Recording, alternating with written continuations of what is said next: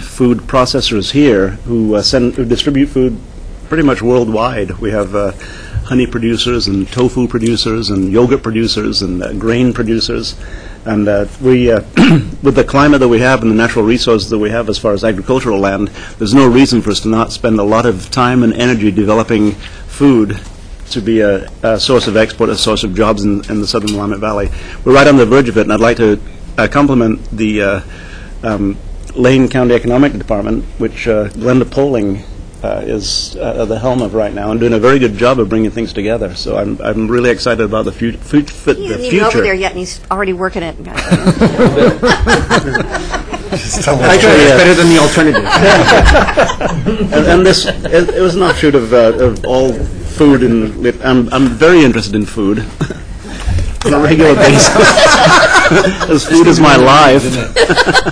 So it's once again, we have a bright future. I believe lots of jobs on the horizon. I'm interested in food shows. Me too. This has turned to slapstick, so the food fight begins in 10 minutes. Thank you. Betty? You could have the chicken I didn't eat out there. All duck. Is it duck? Yeah, I agree that we should, that's why we should protect our farmlands, because food is important and our local food source is important. And we should protect the Amazon headwaters, which we still haven't done. I brought this clipping from the stormwater connection, which is about improving the water quality in the lower Amazon, but we still haven't protected the upper Amazon. And the water goes from there to the lower Amazon, to the Long Tom, to the Willamette. It affects air and water.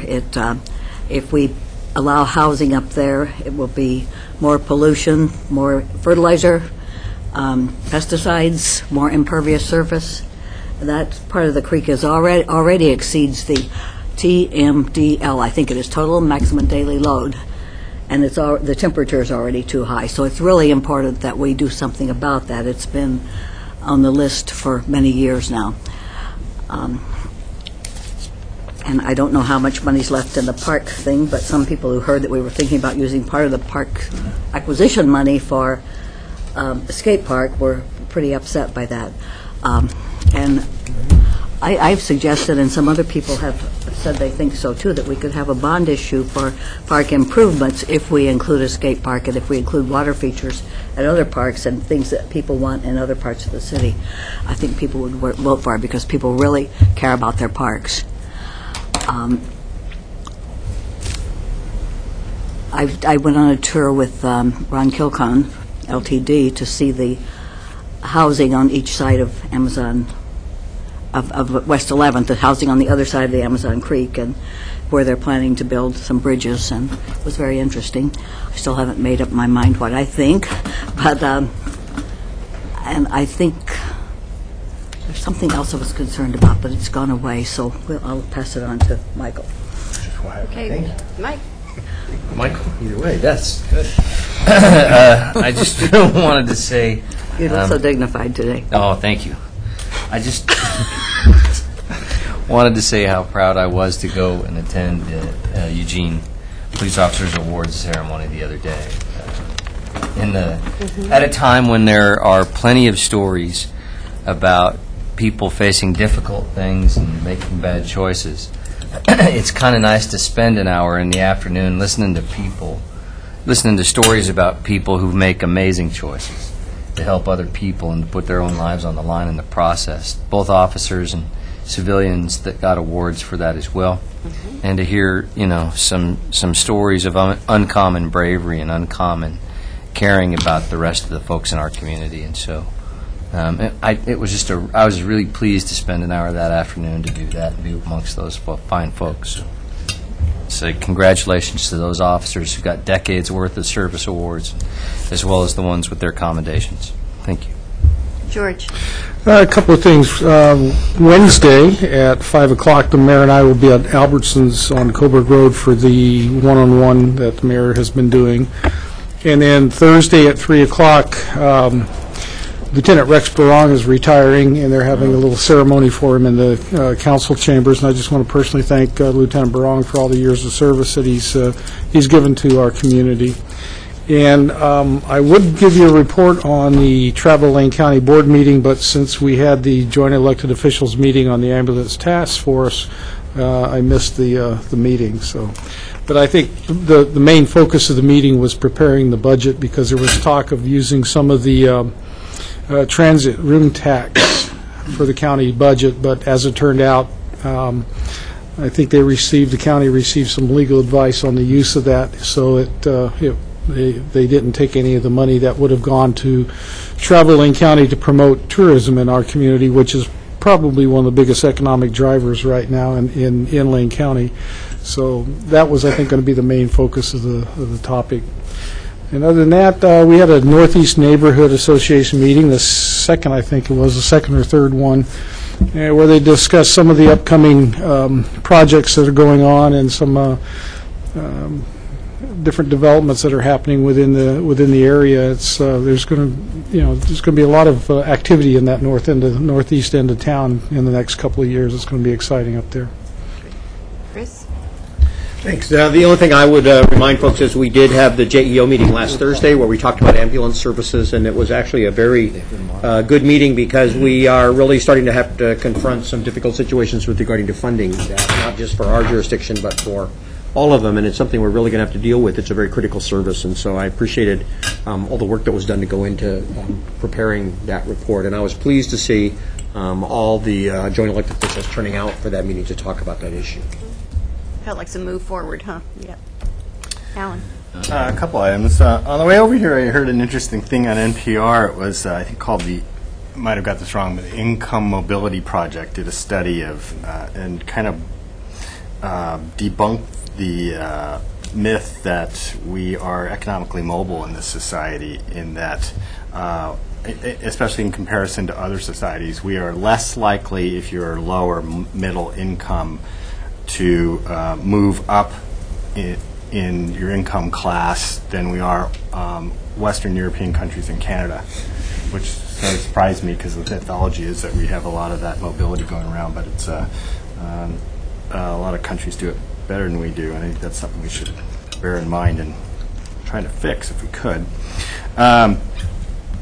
Tonight, after this meeting, I might leave a little early, but Fairmont Neighborhood's having a meeting at Laurelwood Golf Course from 7 to 9 p.m. Talk about the Olympics, the Olympic trials, and how that's impacting the neighborhood. On Sunday, June 10th, at the library at 3 p.m. is a movie that's being shown called Bag It. It's about plastic bags. And again, that's Sunday, June 9th at the library, 3 p.m. It's free, so if anyone wants to go, they can join me there. I had a Laurel Hill Valley Neighbors meeting the other week. At the same time, I had the Sustainability Commission meeting, so I managed to do a little bit of both and do a little tap dancing. And then kind of a moment of pride, my wife, Susie, got her Master Gardener's badge the other day, along with 85 other people who graduated from the class. It's having watched it from a little bit of afar, it's quite a taxing and a rigorous thing that they go through, and then they have to do a whole bunch of community service. So kind of, a friend of mine called it the badgering when you get your badge, but you get this little orange badge that signifies you're a Master Gardener, and I guess there are 785 of them that are lifetime members of lifetime badges, which means they've donated more than 1,000 hours of volunteer time. And there's over 700 of those in this community. So gardening's kind of big in this community, and I thought that was, and it's an ongoing thing. So if you're interested in doing that, please investigate it. It didn't, despite rumors, die when the OSU Extension Service went away. It's still really robust. George Brown. On Wednesday, I also attended the Place Award ceremony along with the mayor and the city manager and Councilors Poling and Clark. It was a nice event. I agree with Councilor Clark. It was good to see people that are doing good things for our community. On Friday morning, along with the manager and the mayor and John Simpson from eWeb and a few other people, attended the groundbreaking ceremony for Stellar Housing Complex on City View. It's going to be, I cannot remember the exact numbers, but it's going to be housing really nice units. It's a terrific development. 50 something. 50 units. It's going to house about 150 people or 175 people, though, and 4 of the units are for homeless vets and their families. 10 of the units are for National Guard vets. Will be affordable housing for National Guard veterans and their families, and that's right next to, just north of 18th on City View. That's just going to be a wonderful project.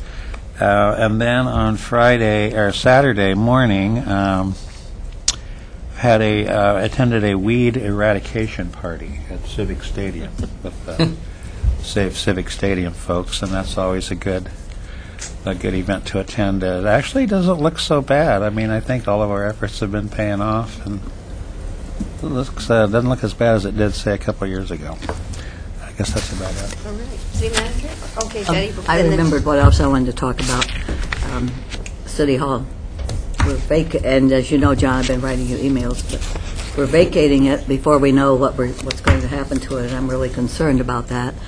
I think if it's going to be rehabilitated or rebuilt or whatever, that we should start this year instead of a year or 2 from now. I think, and if we're not doing anything, if we haven't even decided anything and we're moving out, then I can see this being another eyesore to take the place of the ones that have disappeared. And I hope that we will be hearing something about that very soon. Thank you. There you go. I won't be talking about City Hall tonight, but also in addition to Rex, who's retiring, there's a couple other people in the city organization that are retiring that have lots of years of service. So we're losing quite a bit of historical memory in our organization this year, and some folks have done great work. Rex Barong, of course. Linda Phelps, also in the police department, will be retiring. And she's done just a great job over the years in a variety of roles. Johnny Medlin is retiring here shortly, and so he also has provided, I think, 30-plus years of service to the community and through some really pretty neat times. Karen Brack, who is not retiring, but one of our assistant chiefs, as you know, is going to be or has accepted a job back east as part of her professional career, and so kudos to her. Chief Groves has mentioned on numerous occasions in his career that of all the operations managers and chiefs that he's worked with, that she is the top that he's worked with. So she's done some great work there in the organization. So some others that are also on to new adventures. Know how to feel about that. Good for her, Bill. It's nice for them. We have gaps to fill back in the organization, and we have really talented staff. So we hope that there are people that are pretty competitive that have the opportunity to also advance in their careers with that too. So, and I guess that's just another way of saying that we are proud to grow really good professional people and send them from here out to other places, in many ways representing the good work of our community as they take on their new jobs. Some do that, so that is a positive too. So, all righty, so let's move on to our work items of this evening, and the first one up is the Carmen Smith relicensing project. Thank you, Mayor. And I'll just turn over to Sue for a brief introduction, then over to Mike with eWeb to give us a little bit of a presentation. So I'm going to be really brief. We're coming to talk about the Carmen Smith relicensing today. This is a little bit different from what we would normally do, but we have a bond authorization approval on your consent calendar tonight. And since this is a rather large project with impact to the community, we thought you might be interested in just having the opportunity to see a little bit more about the project and be able to ask some questions. And you'll see us again at the 7:30 meeting. Mike McCann is the project manager, and so he's going to give the presentation. Thank you. So good evening, Mayor Piercy and councilors. Thank you for the opportunity to speak with you tonight a little bit about the Carmen Smith project. And as Sue pointed out, you're going to see it again tonight on the consent calendar for the regular board meeting, the regular meeting. So I'm Mike McCann. I'm eWeb's project manager for Carmen Smith relicensing project. I've been in this position since 2009, getting ready for implementation of the project, and we've been working towards that. And the Carmen Smith project is eWeb's largest utility-owned generating resource. It's a hydroelectric project on the Upper Mackenzie. It received its initial license in 1958 and was commissioned in 1963. And this picture that you're looking at is from the dedication in 1963. At that time, eWeb offered any citizen of Eugene who wanted a bus ride up to the project and a box lunch, free trip. And the keynote speaker at the dedication was Oregon Governor Mark Hatfield. So we Can you do that again? unfortunately not. So the project went online in '63, and with the 50-year license issued in '58. That license expired in 2008. So in 2002, we started the process of relicensing the Carmen Smith facility.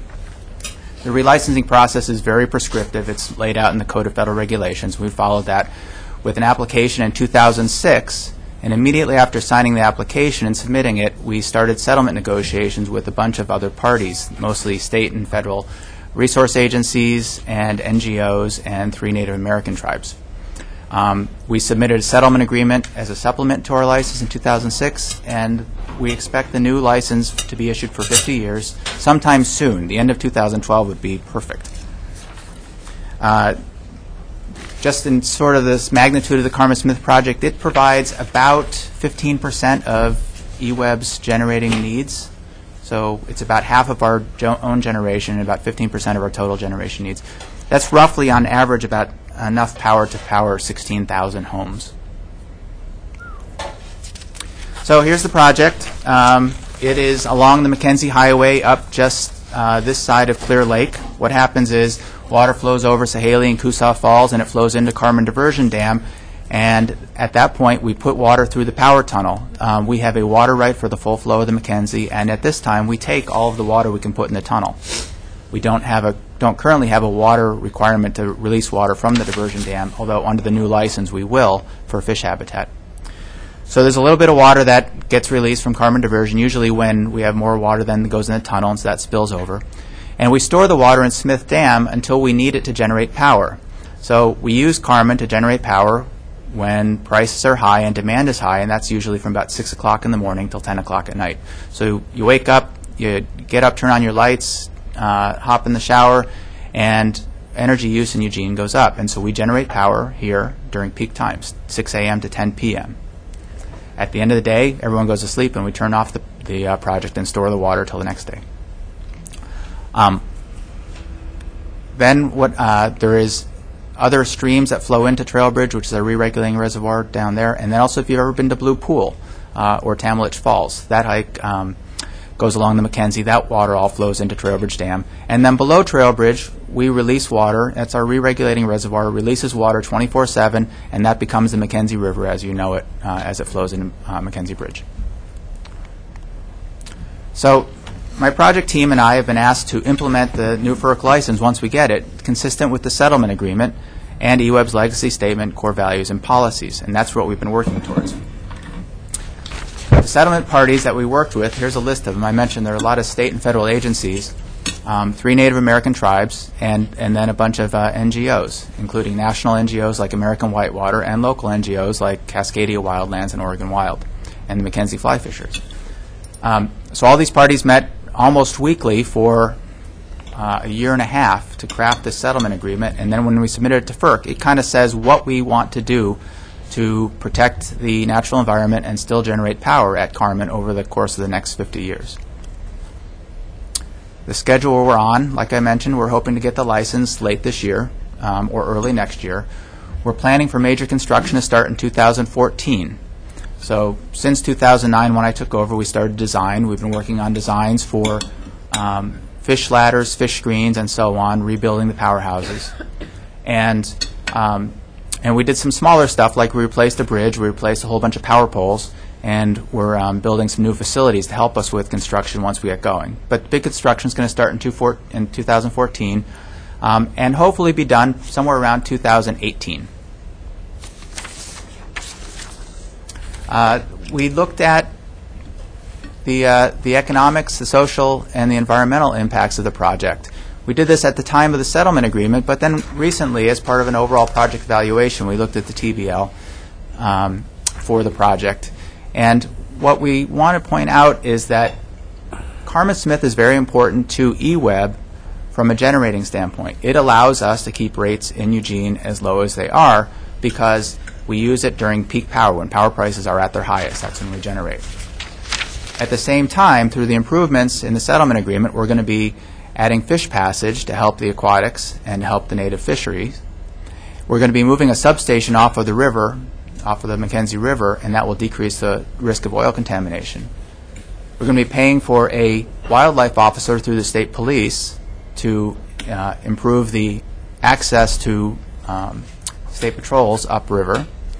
We're working with the Native American tribes to provide enhanced access for their elders to native plant sites. We're doing all kinds of things to help the social. And then on the economic side, I mentioned it's a good deal for eWeb. We're also going to be having, it's roughly about $150 million worth of construction Upper Mackenzie over the course of the next 8 years, which is going to help the local economy. So a couple of things that we're doing on the environmental side. Fish passage, I mentioned. Fish protection and habitat enhancements. Those all sort of go together, but let me show you the big ones. This is an aerial view of Trailbridge Reservoir. Right now, you see that red line kind of in the lower left corner. That's as far as fish can get right now. When the project was put in 1958, nobody had fish ladders at that time.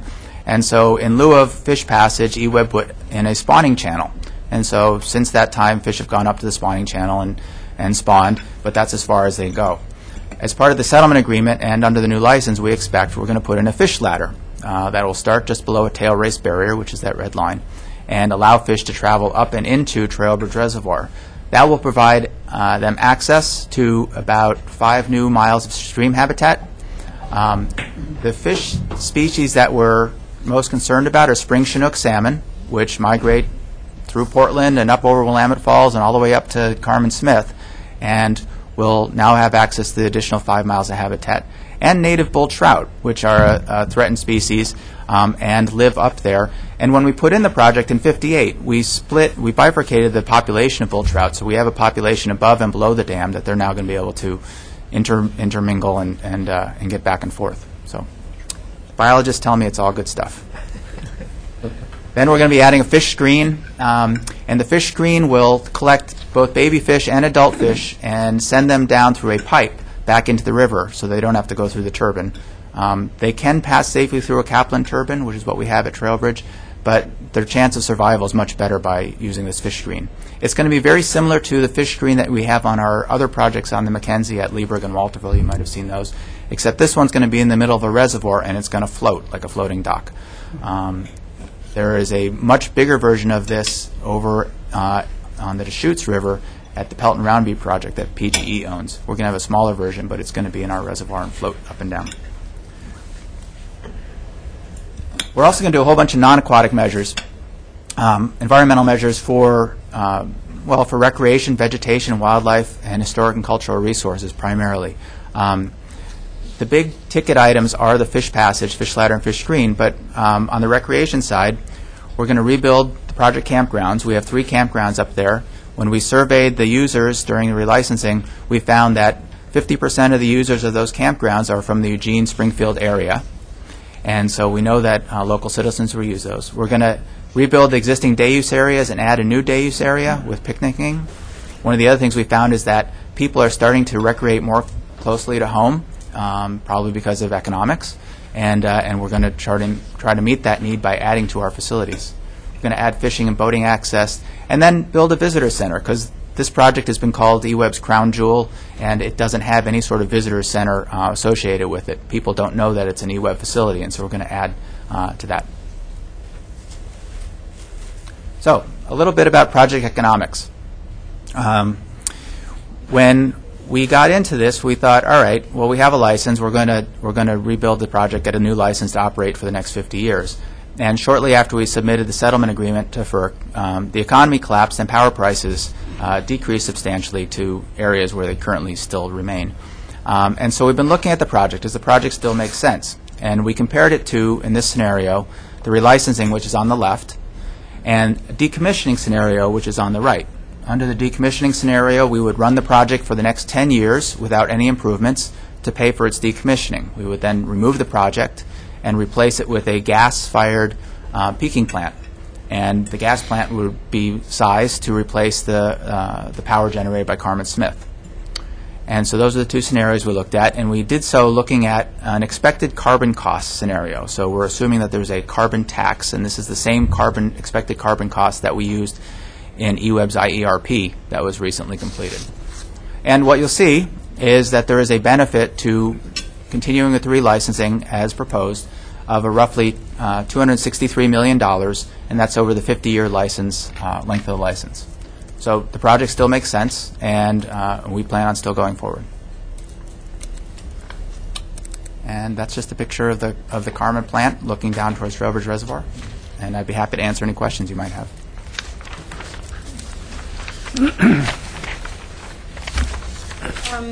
I'm curious about all the groups that you brought together to work on the agreement. Did they all come to agreement on what you came to? Yeah, we, in fact, I think it was somewhat unique in that we invited any party who wanted to be part of the group to come join us. And the group stayed together through the entire negotiations, and all 17 parties, UWEB and 16 others, signed the settlement agreement at the time it was signed. So yes, and they're still all working with us. That's great. And did you, in any time when you were talking about the dam, did you talk about the effect of a potential climate impact on the production? We did.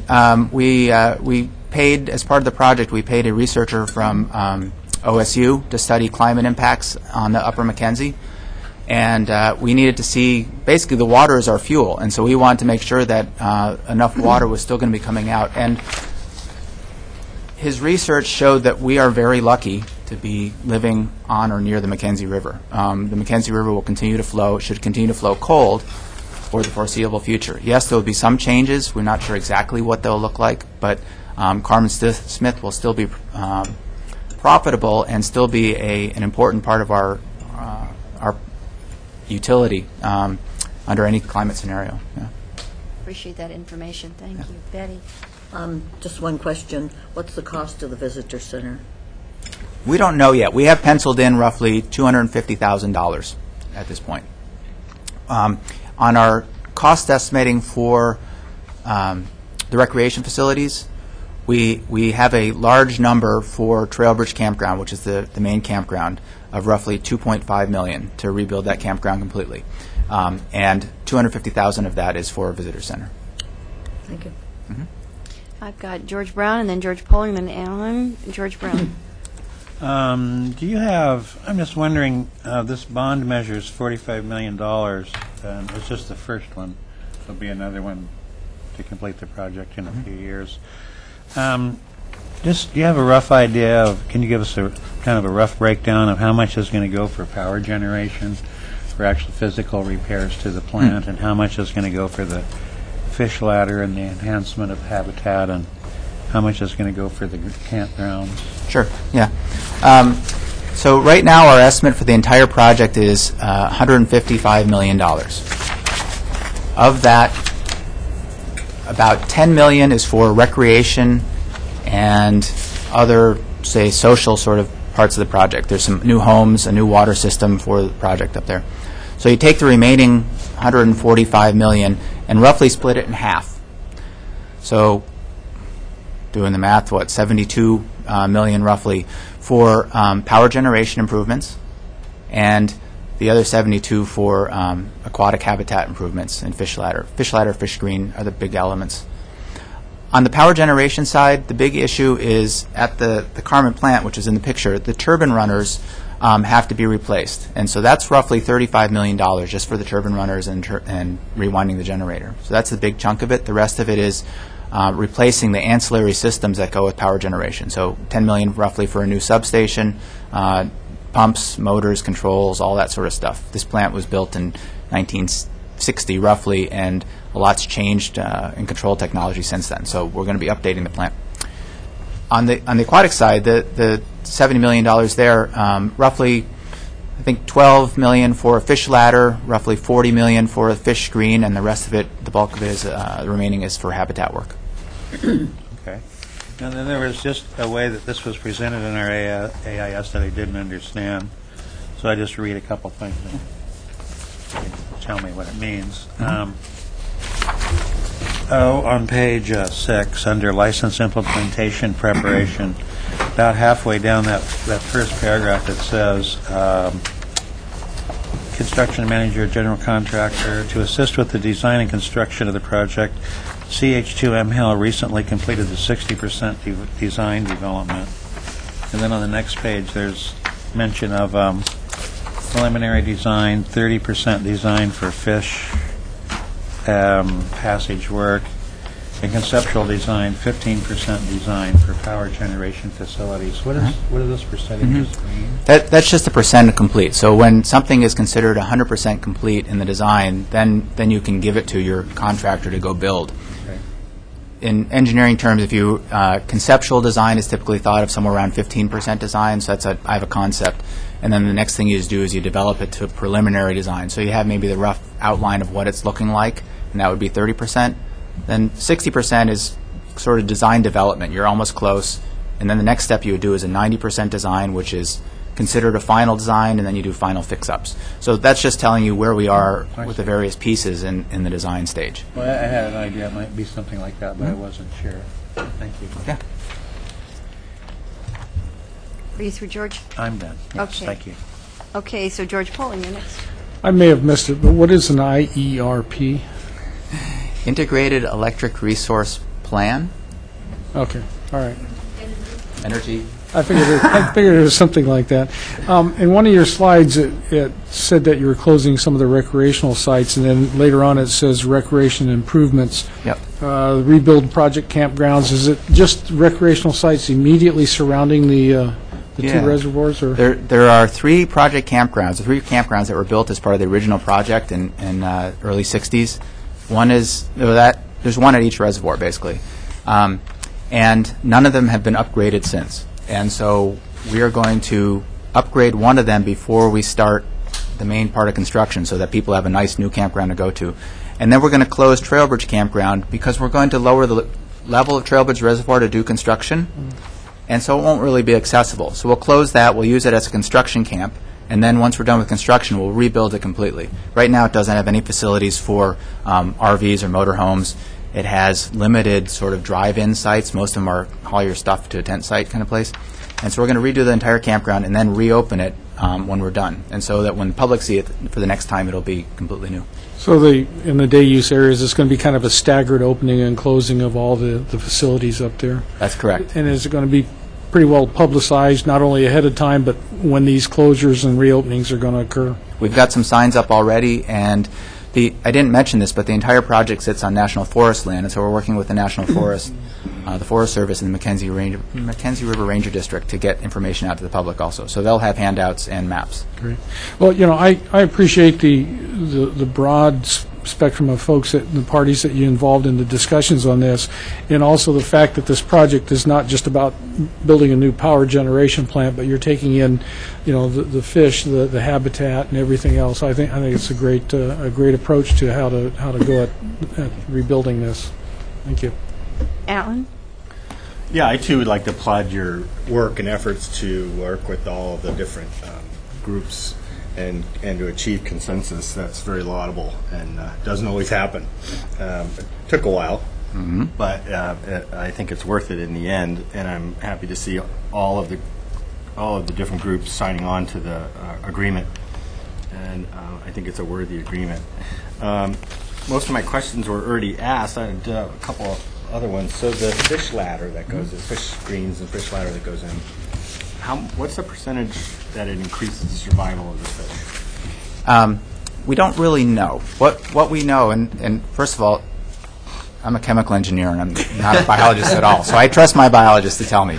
But what the biologists say is for Chinook salmon, right now they have access to the spawning channel that I mentioned that was originally built. And we've seen numbers of fish in the spawning channel since the early 60s fluctuate between roughly 100 fish down to a low of 6 fish a couple of times. And lately it's been around 100 to 120. So it's pretty good.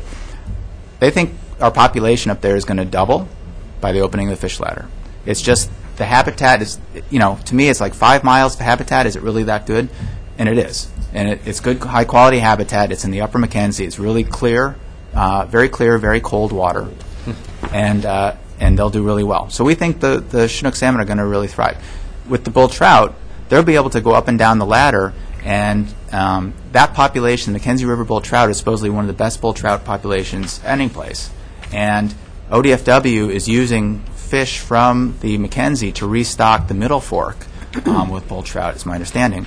And this will just enhance the recovery of that fish. So everything I've heard is that it's really good stuff for the fish. And meet long-lost relatives. Yes, exactly. And then the mayor asked my question about the water levels. Can you give a little bit more detail about that? And what was the carbon tax rate in dollars per metric ton that you were using? I'm going to have to ask for help on that one. They're behind you. What was the carbon tax? The carbon tax. Hold on a second. The expected carbon tax that we included in the financial analysis started in about 5 years and started with about $2 on a metric ton, and then increased over the next additional 5 years up to about $10. It starts low and increases slowly. Slow. It may present itself in form of a carbon tax or cap and trade, or any other method. Right.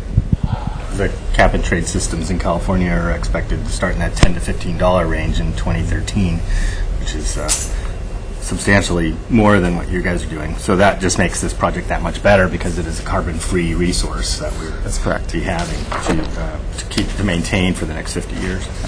And I apologize. What was your question about the water levels? So what were some of the details around the shifts that occur and the amount of water that occurs on the Mackenzie because of climate change? Yeah. I know we get a shift because of the runoff. So the way that it's been explained to us is the Mackenzie River is sort of the dividing line. When the Mackenzie River goes by Belknap Springs and starts aligning north-south, so from Clear Lake down to Belknap Springs, on the east side of that is sort of high Cascades, very porous lava. The west of it is weathered old Cascades and sort of surface dominated. On the east side is subsurface dominated, spring dominated, and it doesn't really matter at that point whether the precipitation falls as rain or snow. It seems like it goes into this lava sponge that we call it, and then it gets split out at these Great Spring and Clear Lake, at Tamlich Falls, at some other sites along the river there. So what he found is that the snow line will go up. So we will have more precipitation that falls as rain rather than snow. It will still go into the lava sponge. The timing of the rain may be more shifted towards into the winter, so drier springs. But the overall volume of precipitation that falls, he didn't think was going to change all that much. It's all a bit speculation, but overall he felt like the overall precipitation in the Upper Mackenzie Valley wasn't going to change all that much. And because the way the system runs with springs, that it's the head, it's the pressure in the lava that pushes the water out through the springs. So as long as we get enough precipitation, it's going to maintain the pressure, and the amount of water coming out of the spring should be fairly constant. Interesting. So it seemed like we were going to be okay. One of the places where it's going to impact us is the snow melt, which we get a lot of water from snow melt when the snow high Cascades does melt. That timing is going to shift. So typically now we get too much water. We call it too much water. We spill water at Carmen Diversion from mid-May to mid-June. That may shift a month earlier. And so if you're running the Mackenzie River on your raft, you'd probably, instead of waiting, right now it gets to be August and it gets to be too dry, too bony. It's probably going to be in July when that happens. So anyway. Thanks. Yeah. Mike?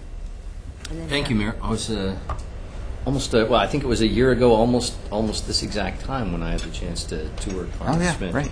last year, and it was an amazing opportunity to really learn about the facility. I learned a great deal about how important it is to the community as well. So I'm happy to see this project going ahead as it is, and I'm happy to support it. It was really impressive, the tour down there. What's one of the most amazing things to me is these gigantic turbine cores that were put up there in the late 50s, or and the high elevation that is, and the level of mechanical sophistication that was required to get them straight up and down, get them to spin right. Everything involved in all the engineering really had to be pretty amazing. So Yeah. it's a wonderful facility. Thank you. Pat? I have nothing much to say beyond to reiterate the compliments you've already received. Very, very, very good presentation. I happened to spend the weekend up there this last weekend. It was mainly the Sahaley Falls loop, which is if you've not been there, man, that is tremendous. It's hard to believe that is so close to our home. But I had a chance to talk to a couple of people about the project and about the relicensing and the improvements that are being made. And universally, it's not just accepted, it's lauded by fishermen, by conservationists, by pretty much everybody that I spoke to about it. It's pretty amazingly devised and followed through on. And I guess the one compliment I'd like to add is that no matter what questions you were asked today, you had the answer, or the answer was immediately sitting right behind you to much greater detail than anyone could even hope for. So it's very impressive, just the entire job, and I expect that the culmination of the project will all be able to stand back for the next 50 years and enjoy your work. The only thing I would like to state is that the Sahaley Falls loop is up above the Carmen Reservoir, and I suspect that that's not even going to be even slightly affected by any of the project or the engineering or the construction. Yeah, that's correct. But you probably walked over our new bridge. So, I did. Yeah, so that's actually part of our project. So we did complete that bridge.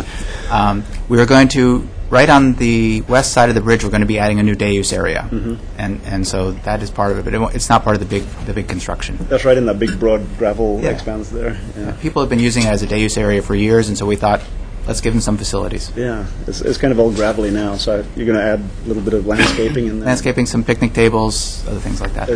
It's a wonderful environment, nice setting, and to confirm the fact that what you said, the Mackenzie River is clear and it is cold. Chris? Thank you. I just add my voice to everything that's been said. I really appreciate the presentation. I think it's very thorough, very complete. Councilor Ortiz and I had the opportunity to get a Forest Service tour of that area up there a few years back, and they took us to the Mackenzie Bridge Ranger Station where they have that huge tabletop diorama. And it was very helpful because they could point out the geological features in that area, and they talked a lot about the absorbency of the volcanic area in there, which is why you don't have a lot of streams and streams and creeks up there. But that really confirms what they were saying in terms of the water going through that porous rock and then coming out, and I thought that was very interesting. The other thing I'd mention is I was just reading a story not too long ago about they're beginning to determine why fish suffer fatalities going through turbines. New information shows that their pressure changes are influencing their swim bladders. And so they're designing new turbine systems it's not the rough passage, it's the air pressure change. And so I'm wondering the degree to which that will be accommodated in the design of the facility. Well, so what we're hoping to do with the fish screen, we should be able to screen out all fish, so no fish will go through. So the no turbines. fish will go through. Yep. Okay. It's called a 100% exclusion screen, so it is literally the screen is like it's a little bit bigger than your screen door, but essentially all water going through the turbine has to pass through the screen, and all fish are excluded. So we should have no fish. Yep. Great. Thank you. The pressure's off. Pressure's off, yeah. Great project. Exclusion zone. So what did the fish say when he hit the dam? Ouch. Damn. So how many Fish with no eyes. how many campsites are there now, and how many will be? That's funny. At Ice Cap Creek Campground, which is the uppermost one by Carmen Diversion Reservoir, there's something like 22, and it's going to remain small. So that it'd probably be about the same number.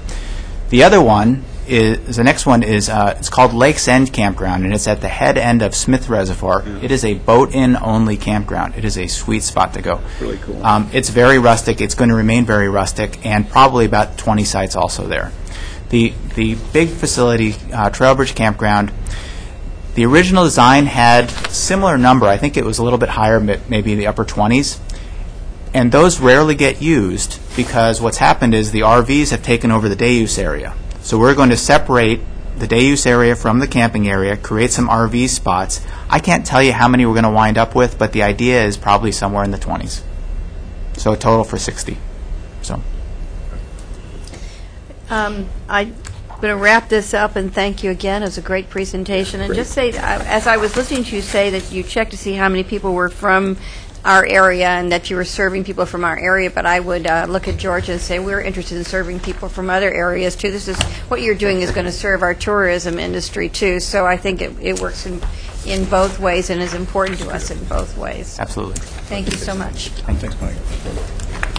Yeah, it would be. Tell your joke. That was better than his joke. It was his joke. Move on to the second work session, which is the Jefferson Acres Road Improvement Project.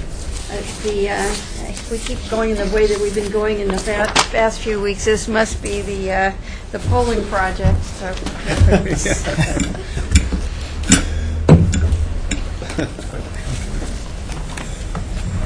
Take it away whenever you're ready. Okay. Thank you. We're ready for you. You're ready? Okay, good.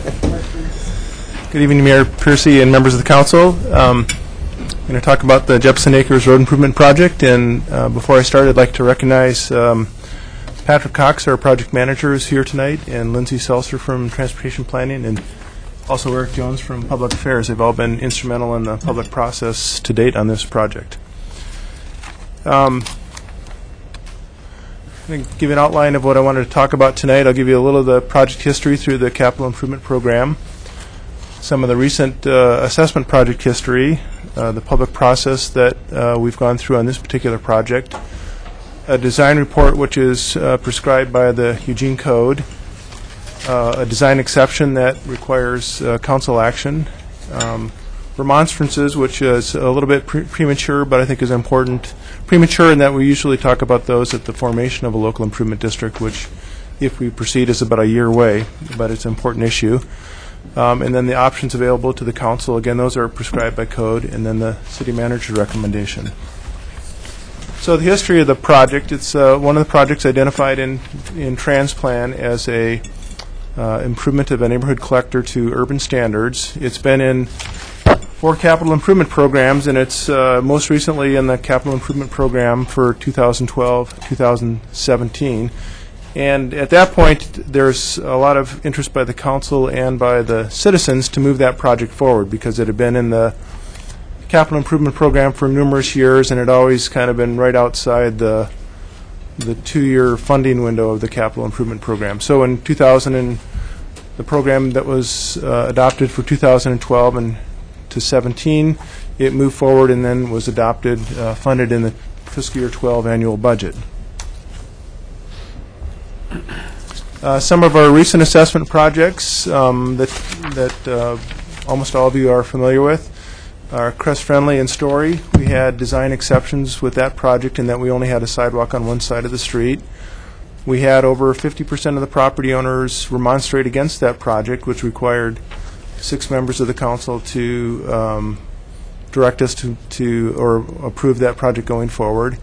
And assessments for single-family homes ranged from $1,100 to $13,200. And those on the low end were those properties that received a low-income subsidy. Maple Elmira, we had design exceptions in that the sidewalks were curbside rather than setback. We didn't have more than 50% remonstrance, and the assessments ranged from $900 to $12,000, again, for single-family homes, and the lower end were those that received a 5/6 subsidy. And then finally, Old Coburg Road was less than 50% remonstrance, and there's only a couple of single-family homes. Most of it was zoned other than residential, and assessments from $1,500 to $12,600, again for the low-income subsidies. And so those were all constructed in the summer of 2009, with assessments being made in 2010. And then subsequent to that, that last project being assessed, which was the Crest project, the council formed a subcommittee that worked in 2009 and 2010. And the charge of that subcommittee was to review the existing code on assessments and the inequities in the code identified by the City Council and develop recommended changes in the code for consideration by the Council. So those recommendations came back to the City Council in September of 2010, and then In December of that year, an ordinance was adopted that amended the code, and it had an effective date per the city charter 6 months later of June 2011. And the Jefferson Acres Road Improvement Project is the first assessment project under that new code. So the public process we've used to date with this project has been a series of meetings and a neighborhood walkabout. So the first meeting was really to talk about the goals and objectives, and it was in January of this year, of the public process, and then inform the residents of the kind of the life history of a street improvement project from being identified in transplan, working its way into the 6-year CIP, and then the capital budget through design and construction, and finally the levying of assessments. I also talk about the functional classification of the street as a neighborhood collector, and then finally talk about some of the design components, both for things like sidewalks in the street as well as traffic calming. The walkabout that was held in February is really a way for staff in the neighborhood to see conditions on the ground and to learn of particular concerns or problems that people view with the street, and what their values are about that street and their neighborhood. The second meeting in March was really to talk about the assessment process, how that works, how assessments can be financed through the city, low-income subsidy, that sort of thing. And then also 4 different design options that based upon the design standards for neighborhood collector streets. And then our final meeting a week ago was really to talk about the design report that's prescribed by the city code and what was going to be presented tonight, and also what we believed was the design option that best met what we had heard in the previous public meetings in the walkabout. And so then if we're certainly not done with the design, so if the direction tonight is to continue, we'll continue to work with the residents along that street on traffic calming, which is an important aspect of the project, and parking. We haven't really resolved the amount and type of parking on the street, and then more discussion about the sidewalks. So one of the items that's required in the design report is a map that shows the properties that would be included in a local improvement district. So that's the bold line on both sides of Jefferson Acres Road between Gillum on the left and just shy of Providence on the right. And that length of Jefferson is 1,700 feet. The right-of-way width varies between 50 and 60 feet. There are 48 properties within that boundary. 9 of those properties, when they developed, the owner signed an irrevocable petition that basically says, rather than doing any improvements at the time of development, they sign a document that says, I agree to participate in a future local improvement district for those improvements. 3 properties have prepaid equivalent assessments, so they've paid for what at the time we thought was going to be the cost to improve the street. So they developed and paid that prepaid equivalent assessment. And so if the project goes forward, we would use those funds to pay their share and they wouldn't be assessed. The zoning is residential for the zoning, and the use is the same for all of the properties. Again, the functional classification is a neighborhood collector. The existing pavement's about 20 feet wide, and there's street lights. And within your council packet is a list of all of the accessible properties and their owners, and that's another. For the benefit of the audience, I know you've said this many times, but Okay. It seems like we need to tell people what a collector is and how that's different than other kinds of streets. Well, the functional classifications goes from local street to neighborhood collector, major collector, minor arterial, and arterial. And the objective of a neighborhood collector is to essentially collect the traffic from the neighborhood and bring it out to the streets of higher functional classification. So in this case, it would be the traffic on Jefferson Acres would move out to Gillum Road or down to Coburg Road to the east. And Coburg it must be, I'm not positive, it must be a minor arterial or a major arterial. And Gillum must be a major collector. Thank you. Okay. So the concept design that we came up with was 2 travel lanes, each 10 feet wide, traffic calming, which again is something that we still need to work with the neighborhood on what that looks like, and with internal stakeholders such as the fire department. 2 5-foot sidewalks, 1 on each side of the street, setback. Rain gardens, which is that little green strip on the right to treat stormwater. Street trees and parking bays. So rather than having a strip of parking from one end to the other, it would have bays that would be cut in similar to on Broadway, for example. And again, that we still need to work more with the neighborhood to get a better sense of how much and where the parking would be.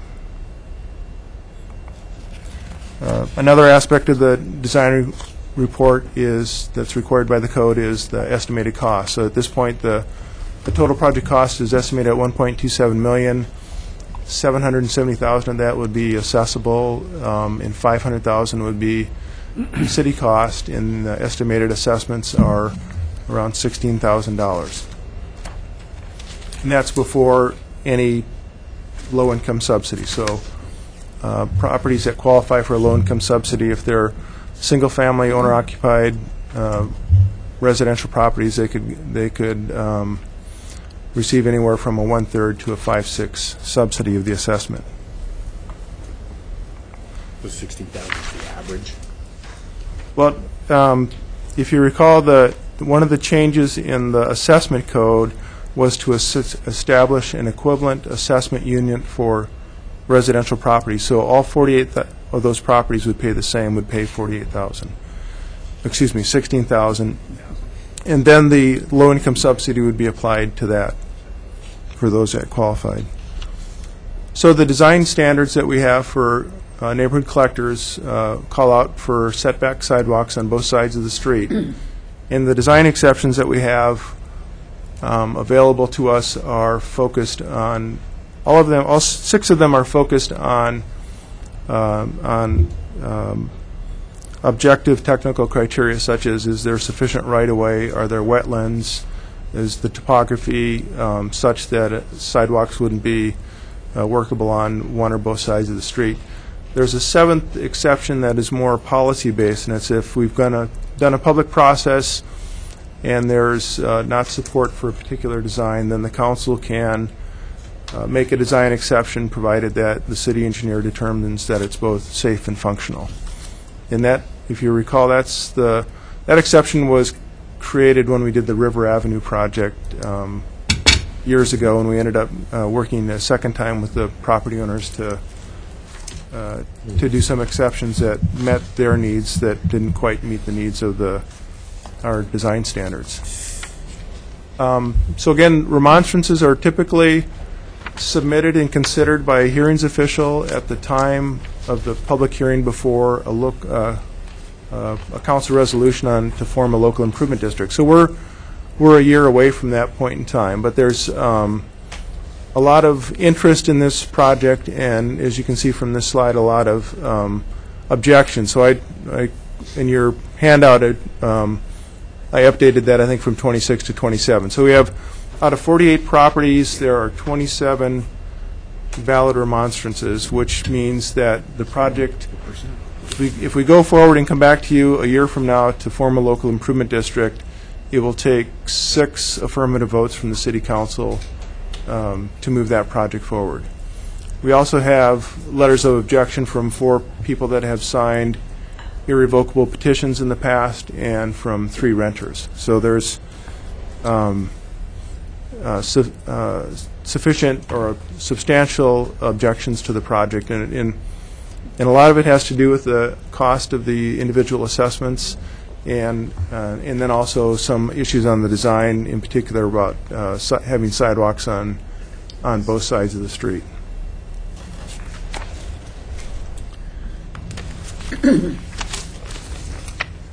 So the council options, and again, these are prescribed by code, are either to direct us to complete the design and call for bids, modify the improvements, and direct us to complete the project and call for bids, request additional information, excuse me, or decide not to make the improvement. And so the recommendation is really using that design exception criteria is to direct us to modify the improvement to remove the setback sidewalk on the north side, and then move forward with the project for preparing plans and specifications and calling for bids. And prior to doing that, we would continue to work with the neighborhood association or the residents on the street, those that would be assessed, to sort out the issues around the amount and type of parking, the location of the sidewalk in relation to parking bays that may be desired, and then the traffic calming element of it and what that might be. So with that, I'll stop and entertain any questions. George, I've got you in the queue. I know it's characteristic, actually, that once people see assessments, they aren't happy to see them. So I know that generally happens. My biggest concern, honestly, is that we learn from the experiences we've had before, and that I know each project is different, and so I'm doing sort of apples and oranges in a way, but I just want to be sure when we think this one through that we kind of have a picture in our minds of what the real result is going to be, so that when it's done we don't say, that doesn't really work out the way we thought it was going to work out, and it feels dangerous or something of that sort. So I just want to be sure we really are careful about what it is we end up with when we get it all done, whether it's pleasing to everybody or not. That's about as carefully as I can say that, but I think we all know what I mean by that. I'm just very concerned that we don't, it's always kind of a struggle to get through trying to please everybody, to come up with the very best project that you can, to do the very best job you can, but in the end, you want to do something that just serves everybody the best, and that you will want to live with for generations to come. So it's like we need to be really learning from what came before. George Poley, and then Mike. Okay. As some of you probably received the emails, some of the emails that I forwarded on to you from over the last week or so, I received about a dozen of them from people living on Jefferson Acres. From different households. Two of them, I don't know if they were the renters or not, because they didn't show up on the list of property owners, so those I couldn't tell. But all these folks were opposed to this project. Some of them were just adamantly opposed, some were opposed, but if it were to go through, at least let's look at some modifications, such as the sidewalk on one side. I think parking bays or cutouts were mentioned, and also some sort of traffic calming, whether they be speed bumps or whatever. So, I responded to some of them, but then they just started coming in one after the other, so I didn't respond any further. When I first came on the council in 2003, this was one of the first things that was brought to my attention by somebody that was paying attention actually to the trans plan, said, why does this keep getting bumped back? So I took the charge to kind of keep it up at the front of the list, and now that it's there, I'm kind of in a situation where I'm... Careful what you wish for. Yeah. But what I've been telling people is that if a majority of the folks don't want this project to go through, I am going to support their will and suggest that we don't go forward with this. And to me, right now, we've got 27 valid remonstrances. That's, as Mike pointed out, that's almost 60% right now. And I would hate to see us actually move any farther with this project and spend time and money on it if we come down at the end of the year or whatever it is, and we've spent all this money and we still have that same number. So I'm real uncomfortable with moving it forward, but that's my opinion. That's what I'm doing based on what I'm hearing from the people in the neighborhood. I'm all for improving the conditions of our unimproved streets. However, I'm afraid that this is going to turn this part of Jefferson Acres Road, which is a nice community or a nice little neighborhood, into another Arcadia or another Minda Drive, where you're going to have people using it not as a collector, but as a pass-through to get from Gillum to Coburg Road. Arcadia, it's Harlow to Willakenzie. Minda, it's Gillum to North Kenzie. I can't support moving this project forward based on what I'm hearing from the people at this point. Hey, and I've got Mike and then Alan and Thank George you, Brown. Mayor. It's interesting. Gillum, as it runs north and south, is the dividing line between 4 and 5. And so Jefferson Acres, as it runs east and west, is in 4. But if you stand on the corner of Gillum and Jefferson Acres, you can see my house. So this is really close to my neighborhood. I have asked for a number of times, and I know that the staff's been working on this for quite a while now, for us to have a more comprehensive plan for our roads that aren't up to a city standard, for our why is the word escaping me now? Unimproved road network. Because for a long time we did, for the reasons that we did, we would bring county roads into the city limits, and for good reason, and at the time for a good cause, and for various list of reasons we did that.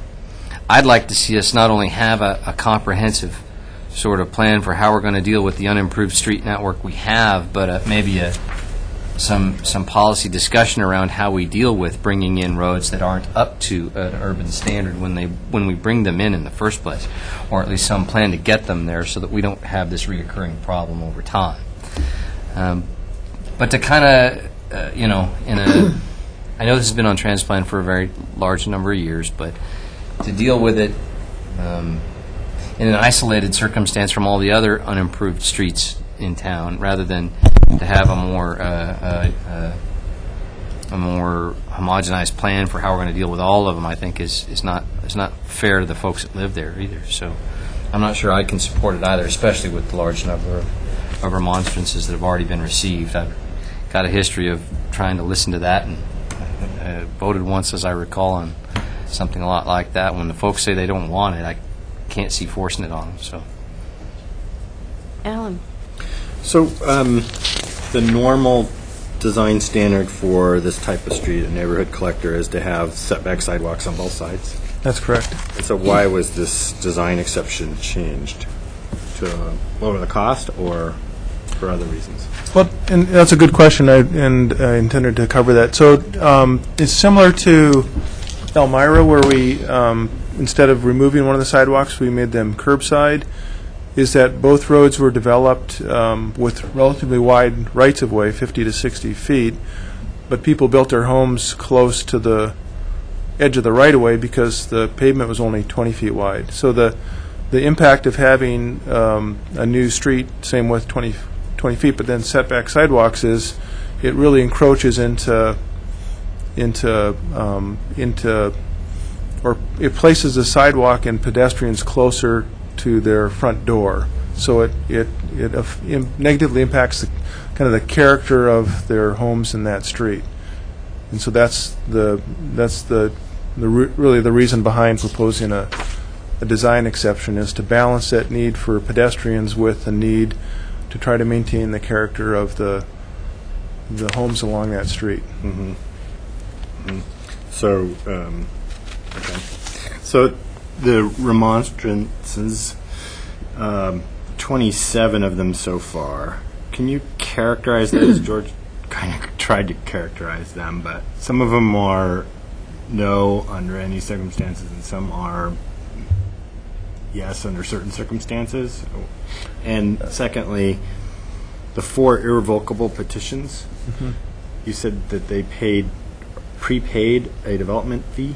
2 different kinds. No, there's all told there are 9 properties with irrevocable petitions, 3 additional properties that don't have irrevocable petitions but have already prepaid, and then there's 27 properties that have submitted letters of objection. So I would characterize it as some of those are opposed to the project regardless, and I wouldn't be as optimistic as you. I would say some of them are aren't as opposed as vehemently as the others. But still opposed. Still opposed. So if they had a I don't chance know to that. vote no, they Right. vote. I don't know that.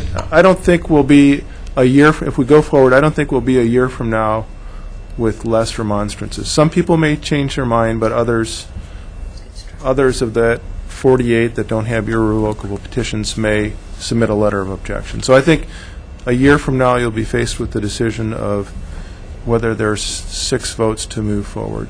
And the 3 that prepaid, what if we don't move forward? What happens to that? To them? Do they Well, get as a lo- refund or? No, to me, as long as we continue to carry the project in our transportation system plan, TransPlan, then it's still a viable project at some point in the future. Oh, why would we keep it in the trans plan if we reject it at this point? Well, because would change in as 5, 10 Councilor years? Clark proposed, we may be funding street improvements in a different way.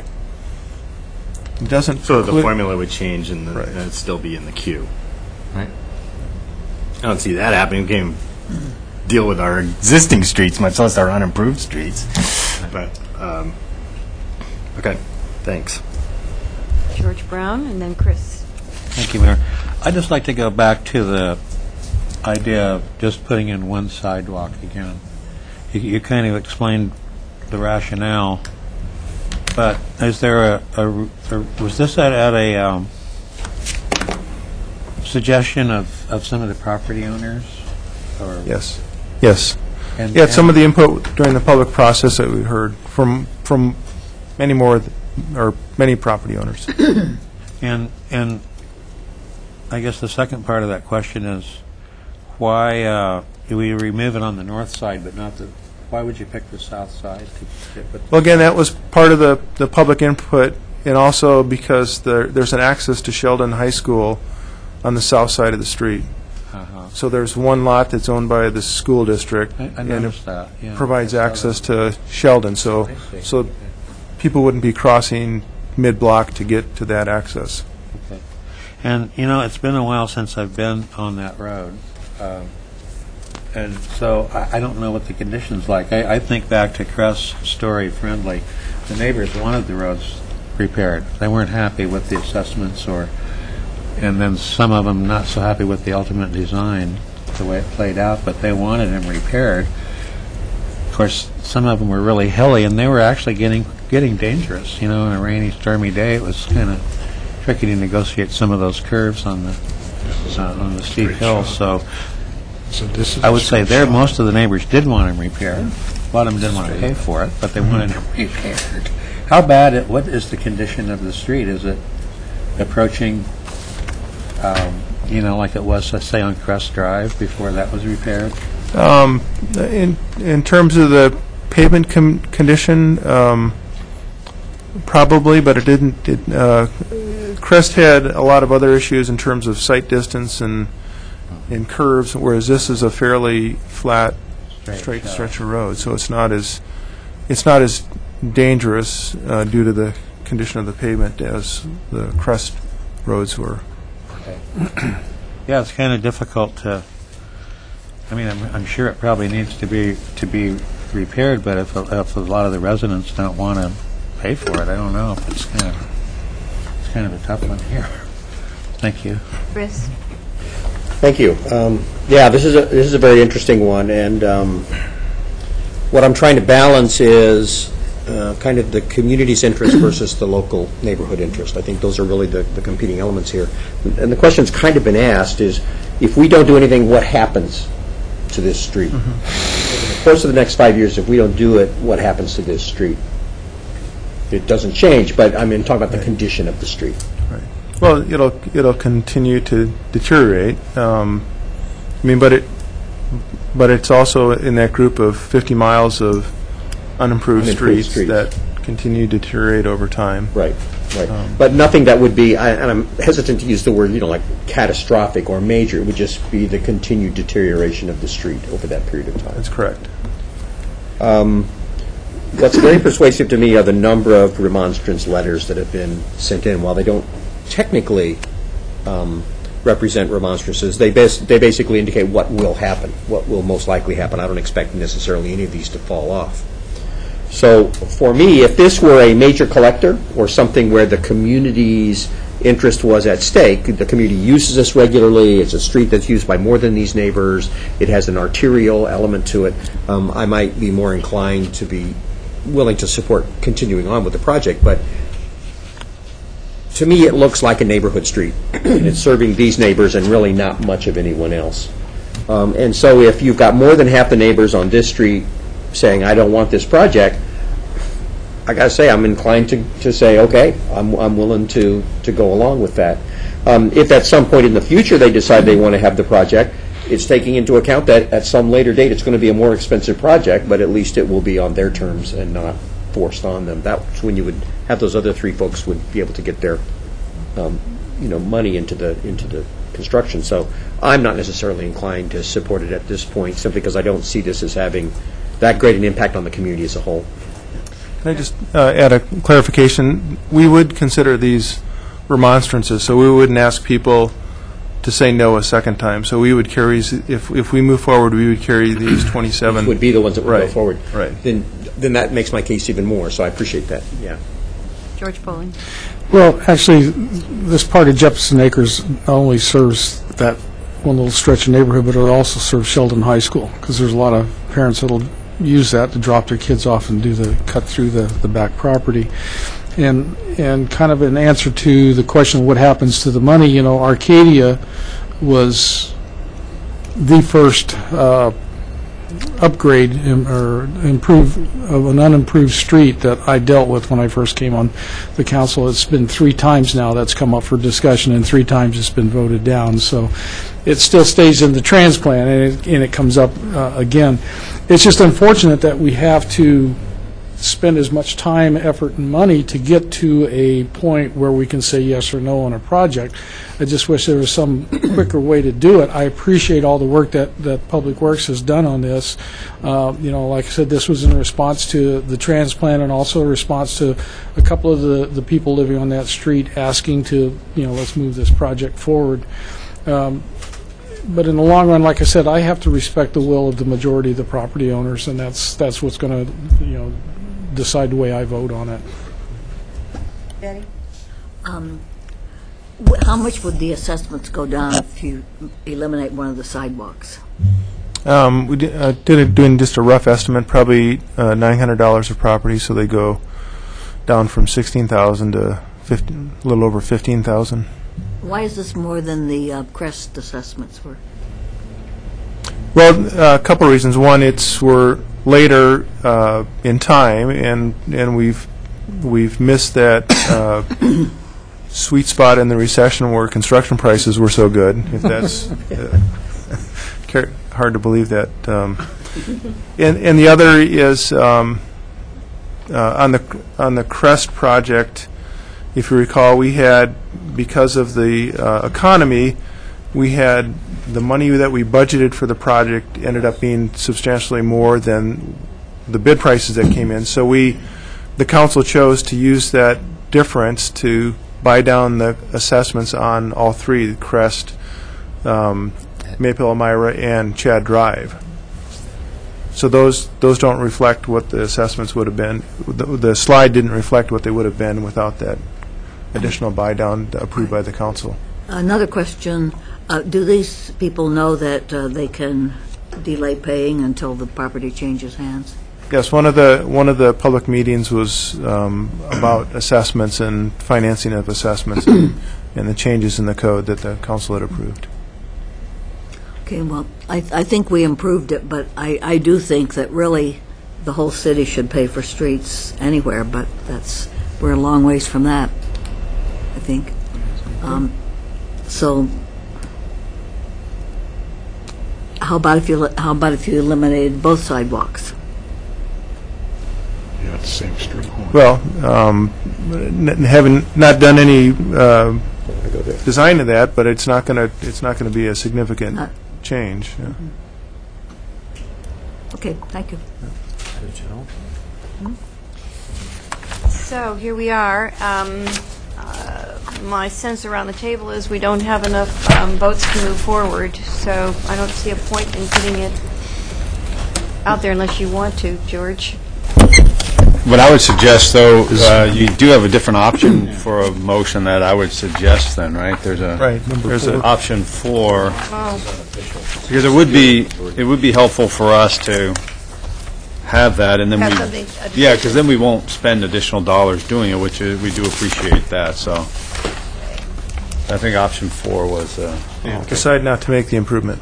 yeah. So you need a motion to that effect. Yeah, if that's what your will is, then I would suggest that be done. Decide not to make the improvement. Yeah. Right. So I would suggest that as a motion. The then. only comment I would make is when you get around to talking about what Mike has been asking and requesting that we talk about what to do with these unimproved streets. And I'm bearing in mind what Alan was talking about the resources that we don't have. There may be a way that we want to approach these unimproved streets that is a very different level than we do now, and that may end up being a way for us to at least do something. So, but I think that needs to be done, not in the context of one street, but in the context of all streets, so we treat it fairly. But I do think we need to be thinking out of the box on this so we can make some headway to keep some of these streets in decent, usable condition, if not up to any city standard that we would like to have. Okay. Okay, you want to put the motion on the table? It's option number 4. Mm-hmm. Okay, I move to not make the improvement on Jefferson Acres Road. Second. Moved and seconded. All those in favor, please indicate. One. Do you I'm want- sorry, all right, clarification. question? That doesn't take it off the transplant? No. Then I'm against it. Sorry. All right, we ready to vote on that? Well, shouldn't it say We're at not to make the improvement at this time? At this time. At this time? At this time. Okay. So we're adding those 3 words to this, at this time? At this time. Right, I think what that would mean is we would not do any more work to set up a No. LID. But it will stay in transplant someday, some Right. future. In the cloud. A miracle happened and the city won the lottery, we could change that. Back to asking the question about at this time. All those in favor, please indicate. It's 7 in favor and none in opposition. It passes. Thank you all very much. And we have a few moments left. Are you desirous of doing the consent calendar this time? That's all we have. We have the public forum. Public. And the flag salute and the Pledge of Allegiance. And the Pledge of Allegiance, I understand. Happy with doing the consent now. Huh? Happy with doing the consent now. Okay. Pledge of allegiance George, are on you consent. happy to do it now? Sure. Put it on the table. I move to approve the consent calendar. Second. Moved and seconded. Discussion? None? All those in favor, please indicate. 7 in favor and none in opposition. You're Reconsider. late. I wanted to say, Pull D. I told you somebody was going to pull D. I wanted to pull D. Sorry. Let's go back and do something to undo the, Would you like to discuss something instead of just... just pull it. You could make a comment if you just wanted to make a comment. Okay. So we're going to pull D, and we're voting on the rest of it. All those in favor, please indicate. 7 in favor and none in opposition. It passes. Thank you. And George Poland, would you be willing to lead the pledge this evening? Yes, ma'am. So, Mayor, now you need to talk about no, D. D. You need to do D. Do D. Before that. Are we going to do D now, or are we going to do D at We're doing the top? consent agenda right now, so. Okay. All right. Are you, okay. I didn't know if you wanted it to do it before the whole. So the question I have is how this proceeds forward. We really haven't had much of a conversation about the content of this particular ordinance, which doesn't have anything to do with content. And in particular, one of the things that I wanted to discuss was the size of the sign shall not exceed 12 square feet, which is basically 4 by 3. And I wanted to have a conversation about that, whether that was the right, two of those on each property was the right size, or maybe something smaller, which would be more what I was thinking, but maybe 3 by 3 or something like that, so that would be 9 square feet. How does this process move forward, and when do we have that conversation? So if you vote on this tonight, then a public hearing will happen before the Planning Commission. You will then get a recommendation from the Planning Commission. The intent would then be to have a public hearing before the City Council, and then following the public hearing, depending on what your preference is, either schedule a work session with you after the public hearing or schedule it for action and have the conversation there. But there will be several opportunities for the public to weigh in and for the council to have the conversation. So how would we have the conversation be around that particular item? How would we interject that into this so that we would have a conversation within the public hearing at both and at the Planning Commission, and along the way that we talk about, say, 9 versus 12 square feet? Well, the public can certainly talk about that issue when they see the proposal. If one of the things that you would like is to specifically call out that when the AIS is prepared for the Planning Commission, that can certainly be one of the things that staff particularly identifies for both the public hearing before the Planning Commission and then the Planning Commission recommendation is, the council hasn't decided that 12 square feet is the right square footage, so public, please weigh in on that. Planning Commission, please provide the council a particular recommendation on the square footage. If you would like, we could also schedule a work session following the Planning Commission recommendation before your public hearing in case you want to have that conversation and then say, what we really want the public hearing to be as part of our public hearing is the ordinance in general, but also public weigh in on whether 6 square feet, 9 square feet, 14 square feet is the right size. So we can just schedule a work session if you're interested. The work session before the public hearing. Before your public hearing. So the Planning Commission would have public hearing, recommendation. We could then schedule a work session with the council before it goes for public hearing for you. And the notion of what the right square feet would be identified as an issue for the Planning Commission. Sure. To discuss. Yep. Okay. The other That makes sense to me. issue I've heard about, and I don't know what happens right now. They were talking about the kind of signs where college students who paint houses, signs that get plopped everywhere. Yeah. No, the college pro. Massively. What would that do to that? None of these changes would allow that. If a property owner wanted to allow those folks to put a sign on their property and the property owner didn't already have 2 signs, the property owner could allow that to happen. Or the property owner, as it does now, could just ignore that somebody stuck it on their property and do nothing? Property owner could, but if that was the 3rd sign on that piece of property and somebody made a complaint to the city, then the city would follow up with the property owner to say, hey, you have 3 signs, you're only allowed 2, which might cause the property owner to take the sign down. And the public right-of-way is not affected. That's still in effect. Right. Yeah, none of these changes affect that part. Which we don't seem to get many complaints about now. Yes. One more comment was, in reading the GUARD article today, there was some comment that our sign code was actually content-based, and I just wanted to correct that. If anybody had that impression, because our sign code, the way I read it and the way that it's interpreted, is not content-based. It's about location and size, and it doesn't have anything to do with what it says on the sign. I know the editorial? I know the ACLU said something thought differently, but I don't think that that's the case. I don't think our sign code ever had the intent to regulate content. A long time ago, actually, it did, and the council made changes 15 or 20 years ago in order to, like, for example, a real estate sign, that exemption, 20 years ago, it used to say a sign could go up saying your property's for sale. That language was changed, although there's still an exemption titled real estate sign. If you look at the language, at the actual exemption, it says something more like, if your property is for sale, you can put up a sign, not more than 14 square feet. It doesn't say the sign has to say your property's for sale. The ACLU looked at the title, didn't look at the actual language of the exemption. When Jerry and I had the conversation with the ACLU, we kept saying, forget the title, look at what the exemption actually is. It is not content-based.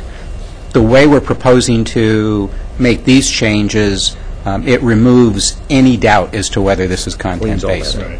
I think that's a good change, but I didn't think it regulated content in the first place. But Okay, I think you're ready to vote on D. All those in favor, please indicate. 7 in favor and none in opposition. It passes. Thank you. So that leaves us with the pledge and the public forum for our meeting in just a few minutes. Cool. And I have Business opportunity.